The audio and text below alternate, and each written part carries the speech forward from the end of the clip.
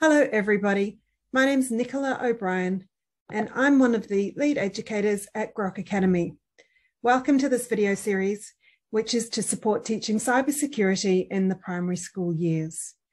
If you have any questions about today's recording, please send us an email to help@grokacademy.org, and we'd be happy to provide more information for you. Before we get underway, I'd like to acknowledge the traditional owners and custodians of the land where I am recording today, the Cammeraygal people. I'd like to recognise the First Nations people of Australia as this country's original teachers and holders of knowledge. This video refers to a range of classroom activities, both online and unplugged. At the end of the video, we will provide links so that you can access all of these activities and explore them for yourself. We'd like to thank Google for their funding, which enabled us to create these videos and make them available to you. This funding is part of the CS Educator PD Grants program in 2021. Big thanks to Google. In this session, we're exploring cryptography. And the key learning here is about how is data kept secret and safe. Now, in some of the previous activities we've looked at, and often in teaching cybersecurity at primary school level, we're looking at things like keeping information private or choosing secure passwords. When we look at cryptography, we're looking at a slightly more technical topic, and we'll have a range of activities so students can really engage with the idea of securing information and why that's an important thing to do. We'll present some activities and provide you with an opportunity to explore them in this session. One of the things that we think is really important to emphasize with students when you look into cryptography is that what we're teaching here are very much the underlying principles.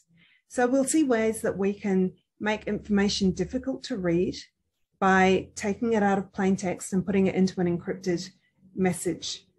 Now, obviously, the technology used in computers is far more complex and far more difficult to unravel and crack.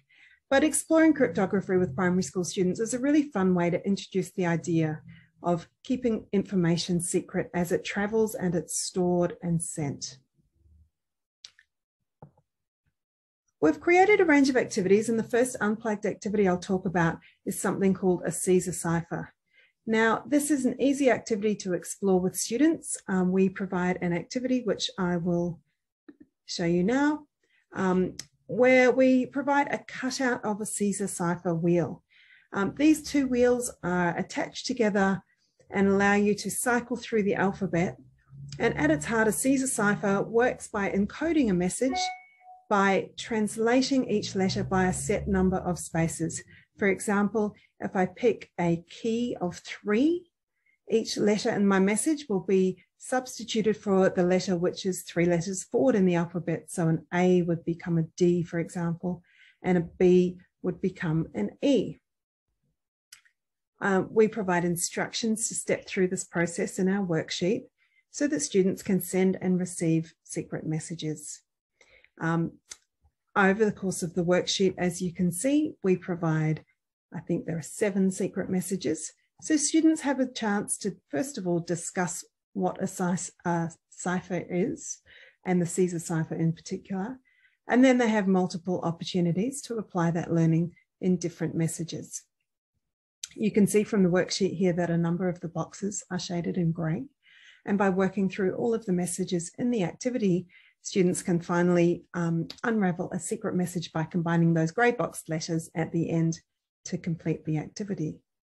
If time allows, we'd also recommend, and we've provided some space here so that students can have a go creating their own messages to send to a friend, and to select a key and have a go at encoding and decoding messages.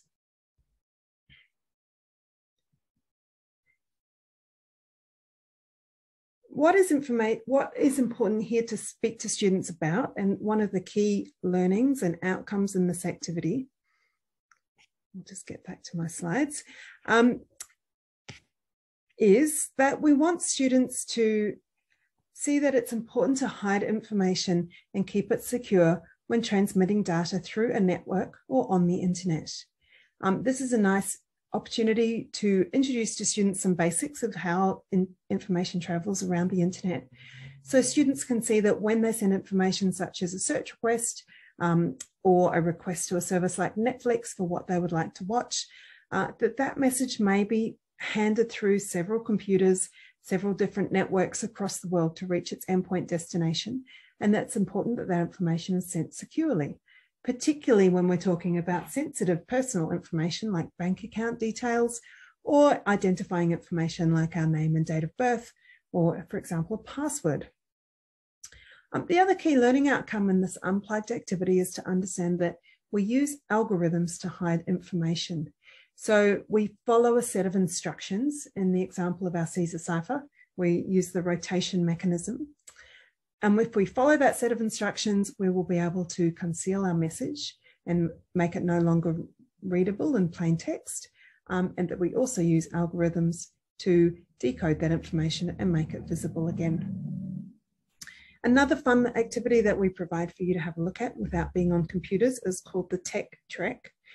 This is a scavenger hunt style activity that you can run around your school.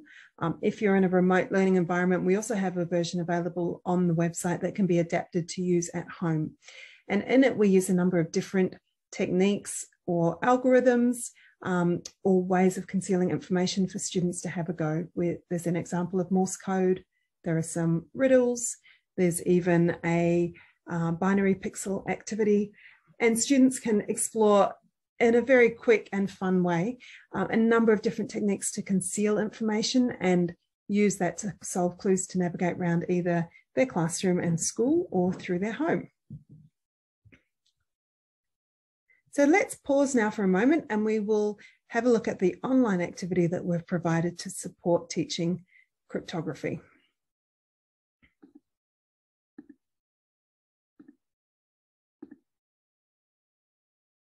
In our online activity for students, we begin with another example of a Caesar cipher. So in the interface here, instead of turning a wheel around, we have a drop down where students can enter a key. So how many characters around the alphabet we're rotating by to try and decode this message. And with a little bit of trial and error, or in my case, trial, because I know the answer, we can try a key, enter it, we can reveal the message meet at the park, and I can come across here and record what the secret key is and mark my answer. So that builds some familiarity and linkage between the unplugged and online activities. And then we move into another type of cryptography. And we introduce students to the idea, what if the letters are jumbled up, but not in a smooth or, predictable pattern where each letter has been rotated by the same number of characters? What if it's just a big jumble? And we call this a mixed substitution cipher. We have a couple of problems for students to work through. And what I really like about this activity is that initially it seems quite daunting because we don't have an algorithm here to work out how to start decoding this. But maybe we do. So in this example, we talk about letter frequency a little bit, and we say, well, we know that the is the most common word in the English language. And we can see in our pattern of letters here, LZV is repeated twice. That's a 3-letter word. So we can start applying what we already know about the English language by choosing from these drop downs. And we can say that L is a T, Z is an H, and V, let's have a guess, that might be an E. And you can see that it's starting to populate my decrypted message here, the something, something, the, and on we go. And here we can start to look at words and guess or predict what the words might be. So I can see H something T, and it can't be an E. It could be hot, could be hit. Let's have a go. We'll try it with an A. So we're going to swap out F for an A. And this is starting to look something familiar, the something at, something, the hat, at, and on we go. So students really enjoy this activity because they can start from feeling maybe a little bit, where do I start, what do I do? And applying what they already know about the English language, they can start to unscramble this message and enjoy that experience. Now, this widget here is available too. So if you wanted to, you could put some other text in there and have a go at playing around with substitutions on your own. The next problem follows the same idea, and it's an even longer message for students to work at. And again, we give us a couple of clues here to get students started. We tell them that HTD is the word you, and give them 2 other clues, and they can get underway and have a look at a different algorithm or a different way of decrypting a message so that it's visible.